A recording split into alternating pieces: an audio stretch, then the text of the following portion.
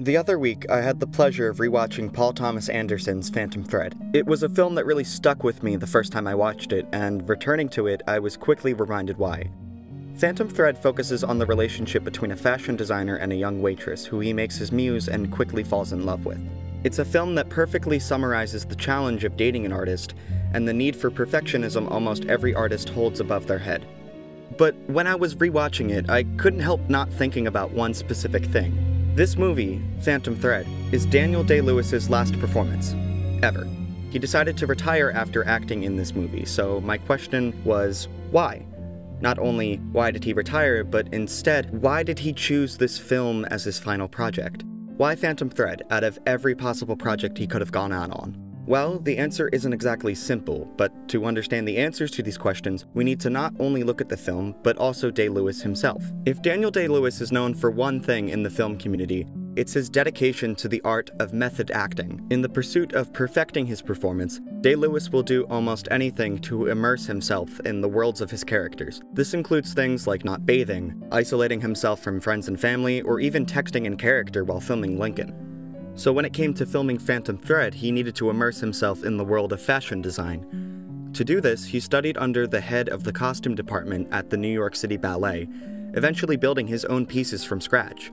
He went so far as to personally customize the wardrobe of his character, ordering socks from Rome and custom-made shoes from London. On top of all this, Day-Lewis found it essential to occupy the world of his character, choosing to live on location where they shot. England is a touchy subject for Lewis. He grew up in England, he felt he was attached to his identity and sought to avoid taking on characters that hit too close to what he was trying to escape from. Day-Lewis currently lives in New York, and a large number of his works are deeply rooted American films. For a long time, he only wanted to star in these American works as a form of escapism from what he felt he did not want to define him. However, the idea of post-World War II London was surprisingly intriguing to him. He recalled his parents telling him stories of living through this time period, and Phantom Thread's title character of Reynolds Woodcock reminded him of his father, a celebrated poet.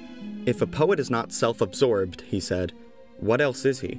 When asked if re-immersing himself in England and playing a character so close to his father had been the reason Woodcock became so overwhelming, he denied those claims. Day-Lewis has wanted to quit acting for a long time. That's been no secret, so this decision didn't exactly come out of the blue. Back in the 1990s, he decided to quit acting and pursue being a shoemaker. It took Martin Scorsese, someone very important to Day-Lewis in the film industry, to bring him back with a role in Gangs of New York.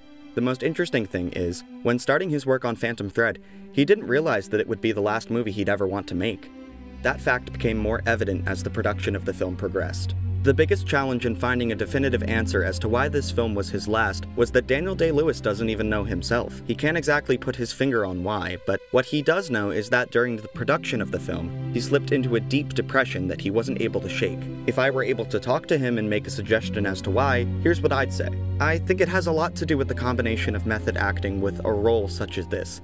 A dedicated artist who has become so lost and obsessed in his work he can't focus on anything else. To enter the mind of a character like that is a very dangerous game, and the somber nature surrounding the fixation on the life of someone so codependent and obsessive as Woodcock most likely had him experiencing the sadness of Woodcock himself. And upon trying to exit the mind of his character, it might have been hard not to come to the realization of how similar he and this character were. Both artists with a perfectionist approach toward their craft, enough to take a toll on both their physical and mental health in the process.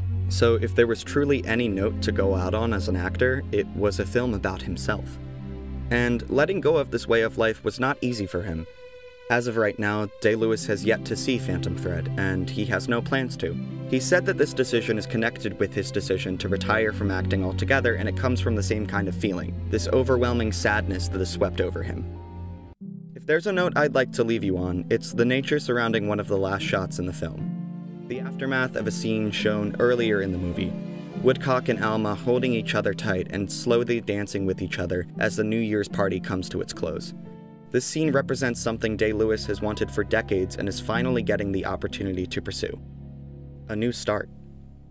Do I feel better? Day-Lewis asked. Not yet. I have a great sadness, and that's the right way to feel. How strange it would be if this were just a gleeful step into a brand new life. I've been interested in acting since I was 12 years old, and back then, everything other than the theater, that box of light, was cast in shadow. When I began, It was a question of salvation. Now, I want to explore the world in a different way.